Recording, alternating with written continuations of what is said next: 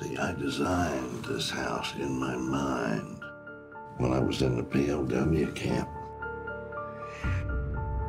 Saved my life. I don't think I could have held on to my sanity without it. You okay, son? Are you okay?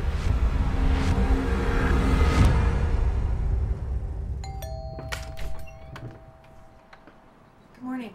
I was just sent by the hospital to check up on Mr. Lockhart. May I come in? Who is this?